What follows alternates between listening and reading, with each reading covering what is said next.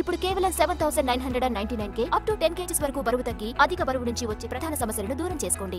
రేపు ఉదయం 8:30 ఈవీఎం ఓట్ల లెక్కింపు ప్రారంభమవుతుందని తెలిపింది ఎన్నికల కమిషన్. పోస్టల్ బ్యాలెట్ ఓట్లు లేని చోట ఉదయం 8 గంటలకే ఈవీఎం ఓట్ల లెక్కింపు మొదలవుతుందని ప్రకటించింది. కౌంటింగ్ కేంద్రాల్లోకి ఎలక్ట్రానిక్ పరికరాలను అనుమతించబోమని స్పష్టం చేసింది. ఇక ఈ ఎన్నికల్లో రికార్డు స్థాయిలో 64,02,00,000 మంది ఓటు వేశారని సీఈసీ వెల్లడించింది. VC prakaram, all the districts now are ready for counting in all aspects. Akkada logistic aspect lo, security aspect lo, arrangement aspect lo, annitlo men ready ga unnam. 8 o'clock postal ballot counting start avutundi. 8:30 nunchi EVM ballot counting start avutundi. Where there is no postal ballot counting is going on, akkada 8 o'clock nunchi manamu EVM ballot counting start ayipotundi. We have got very good response. Morning నుంచి start అయ్యి weather కూడా బాగానే సపోర్టివ్గా ఉండేది.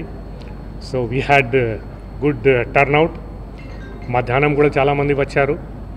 So it almost continued through the day. Totally law and order side నుంచి కూడా మాకు ఏం ప్రాబ్లం రాలేదు.